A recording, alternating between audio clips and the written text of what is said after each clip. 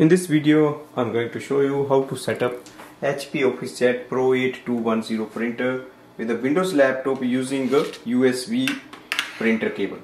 So this printer cable will help you to connect with the laptop and you can print using it. If you don't have a wireless network at home, you can use this method. Go to the back side of the printer.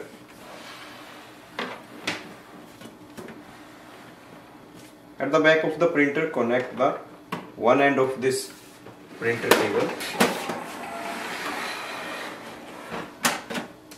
Connect other end to your laptop.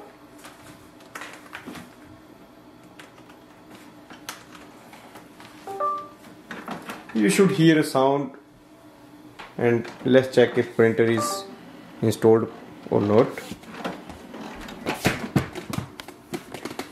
Your printer may be installed itself, so go to the settings.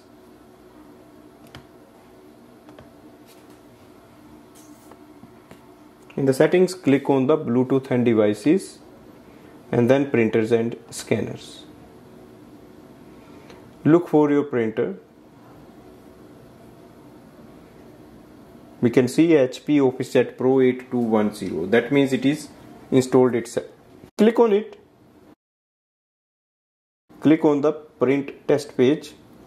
This will give a confirmation if printer is working or not.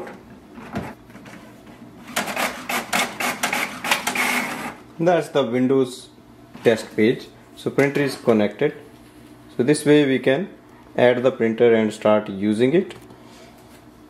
In case you need to download the drivers, you can just download from the disk that comes with the printer, or you can download from the HP website. Thanks for watching.